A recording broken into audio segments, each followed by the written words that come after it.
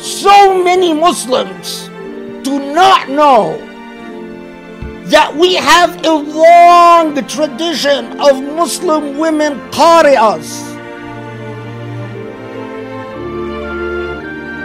women reciters of Quran and performers of adhan, and women heading Sufi tariqas is a tradition that goes back centuries. If you get away from the Arabian Peninsula and you understand that Islam is not just Arabia, but Islam is the entire ummah of Islam. Here, to give you a headache, is a partial name of Muslim female qari'as.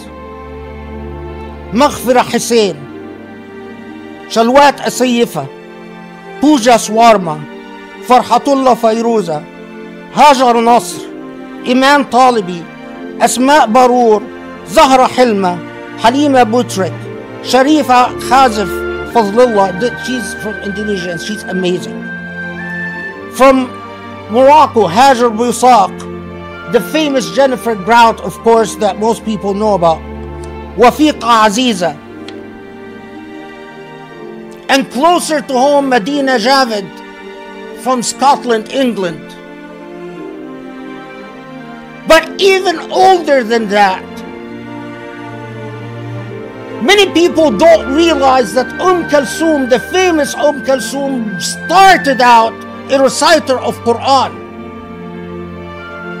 And she left the field of reciting Quran to sing romantic songs, and I will say something about this in a second. But long before Kulthum, there was Sakina Hassan, the Sheikh Hassana, the Sheikh Anwar Muhammad, a woman known as Sheikh Mabruka, who is very famous in Egypt, the Sheikh Munira Abdu, currently the Sheikh Layla Hassan, the Sheikh Zahiyya Sharkas, the Sheikh Nawal Al-Rifa'i, the Sheikh Zahra Lay Hilmi, القارئة فرح أمشيشو، القارئة خديجة نطوانة، القارئة خديجة أزداد, and many, many more. The tradition of women Quran reciters and azan performers is very old. Very old. But the sad thing is the same Wahhabi Islam that vilified the idea of women reciting Quran or performing adhan. That's the same Islam that is now opening up bars in Mecca. And instead, a woman qari'ah, which they continue to vilify, they invite Nicki Minaj. Instead of Sheikha Minhaj, they invite Nicki Minaj to come recite. Not the Quran, obviously. And invite Mariah Carey. The Islam that has convinced you that a woman's voice is awrah is the Islam that has betrayed you, but you remain stupid and ignorant. What is the whole thesis of a woman's awrah voice as awrah based on? A single solitary hadith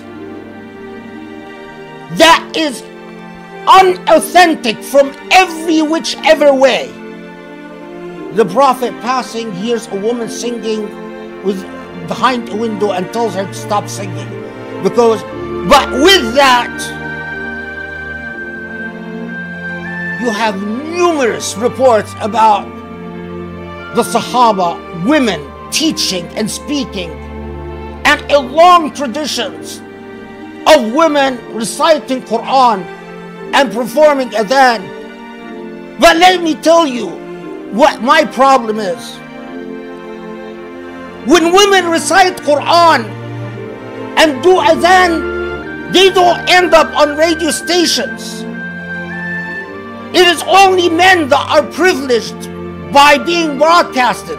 Most recording companies don't want to record women or sell the recordings of women. So women who have the gift, what happens to them? Many of them do what Kalsoom did. Eventually give up on reciting Quran and sing Bahibbak, I love you and you love me. Are you happy? Imagine with me if Kalsoom remained the Quran reciter. With that amazing voice, if it would have remained in the service of the Quran. There was a woman who had a voice of the quality and timbre of Kalsoom. Her name was Sumayya Adib, an Egyptian woman. Ya Allah, when she read the Quran, your heart trembled. She got married. The next thing that happened, she married someone of those people that says woman's voice aura. She wore the niqab and no longer recites Quran in front of men. And in fact, on Facebook, pleaded with people to take down all her recordings because it is haram.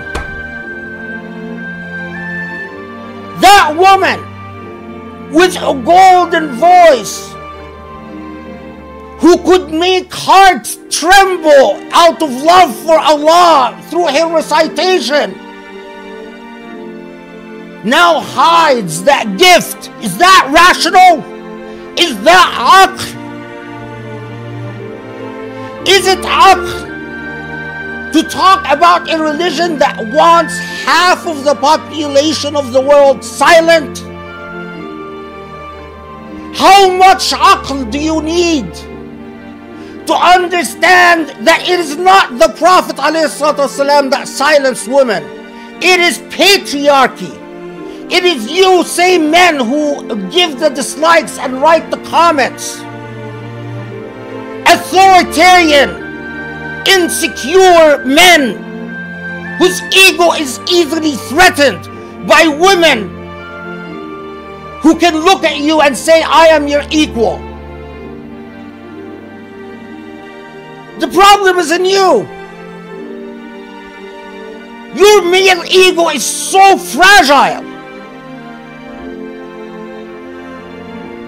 I am sorry, but that's the truth.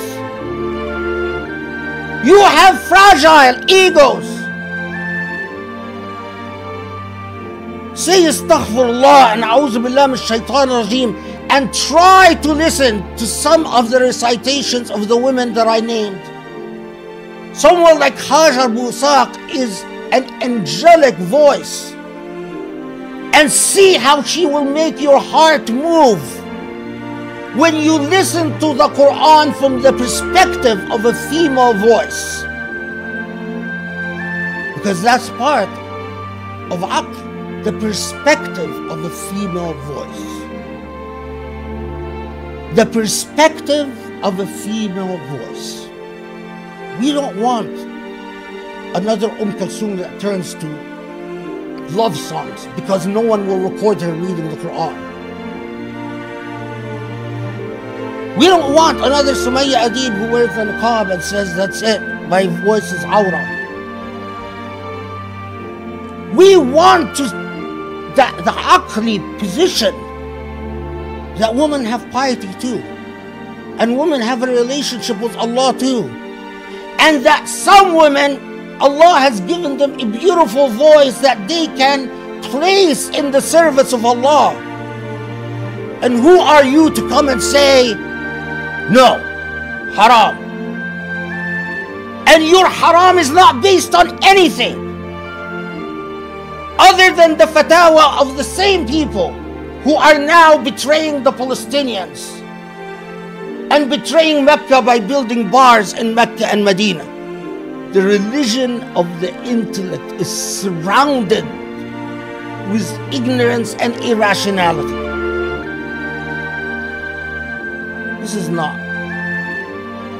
right. And the solution starts with you. Stop being a male chauvinist. Stop being small-minded and ignorant. And make a commitment that your piety must shine upon humanity with reasonableness and virtue.